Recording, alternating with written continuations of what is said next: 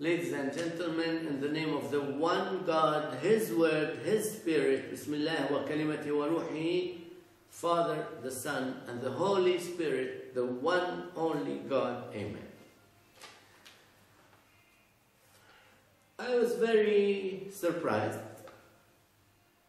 shocked to see a video of late Ahmed Deedat, Indian from South Africa, who passed away several years ago, claiming that there was something very nasty, God forbid, hasha wa kalla, about God Himself, what God did to Sarah, Abraham's wife. In Genesis 21, verse 1, it is said that God visited Sarah, that God gave Sarah a child, that she was happy to tell what God did to her. But my dear friends, none at all of these expressions means, وَالْعِيَاذُ بِاللَّهِ, God forbid, that God had, again God forbid, any intercourse. Come on, with Sarah. This is grossly misunderstanding the biblical text. Well, you would say, why are you shouting, Father? Ahmed Deedat is not here to talk to you, or to listen to you, or to answer to you. Okay, so you are here, ladies and gentlemen.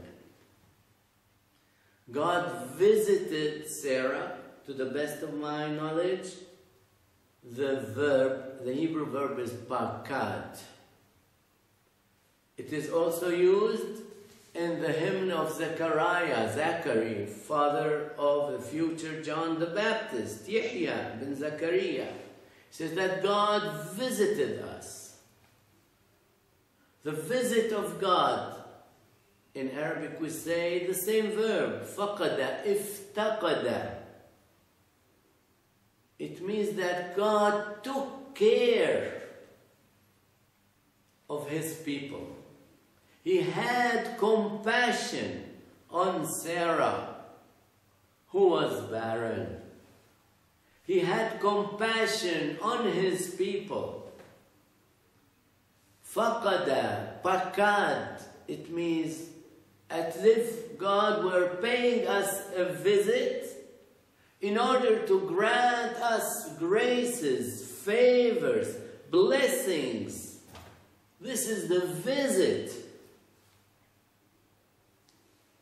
And then to give her a child. It is obvious from the biblical text that the child will be, of course, born from the intercourse with her husband.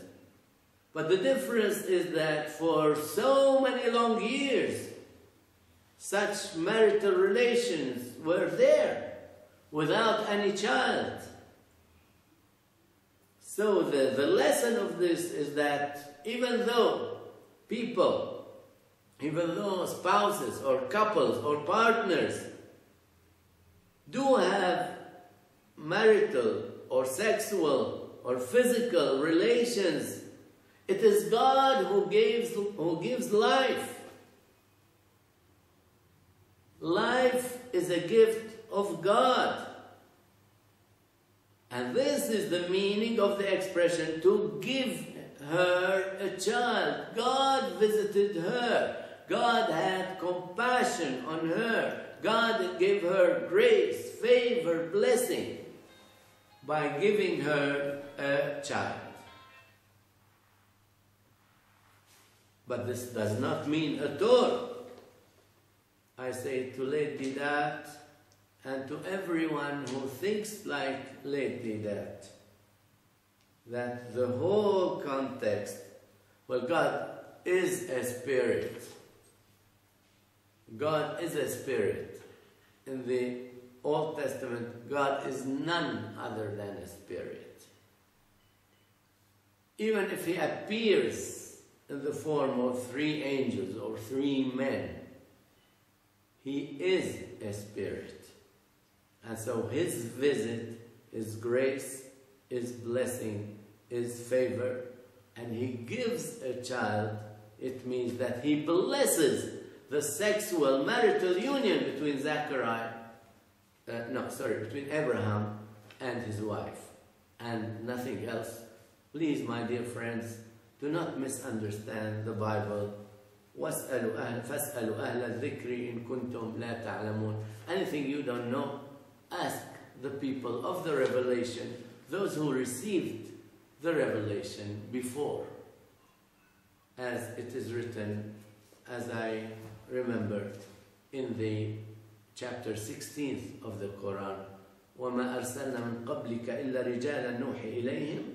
We have sent before you, O Muhammad, men to whom we have revealed. فَاسْأَلُوا أَهْلَ الذِّكْرِ إِن كُنتُمْ لَا تَعْلَمُونَ. So, O you Muslims, ask the people of the revelation, ask the people of the remembrance, meaning the Jews and the Nazarenes, who are the people of those revelations. Ask them if there is anything you don't know. Thank you for your attention.